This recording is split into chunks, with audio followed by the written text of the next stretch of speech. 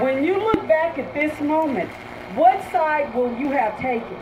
I only feel blessed that I was not a teacher in Germany during the Holocaust, when those teachers had to rat out their kids and have those Jewish families separated. We're going to look back at this at some point in time, and you need to, if you're a God-fearing person, you need to look to your God, because at some point in the future, we're going to be looking back on this moment. Thank you. Thank you. Anyone else that would like to come up and speak? Your name? Josh? Hi, how's it going, guys?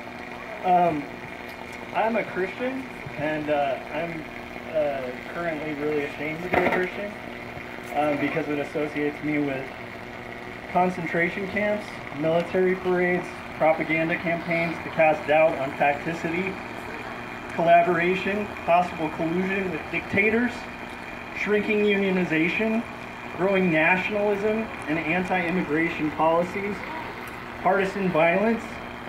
Years ago, I wouldn't have thought that would describe Christians in the United States and the United States in general. And if I'm given a chance to speak, I will. Thank you.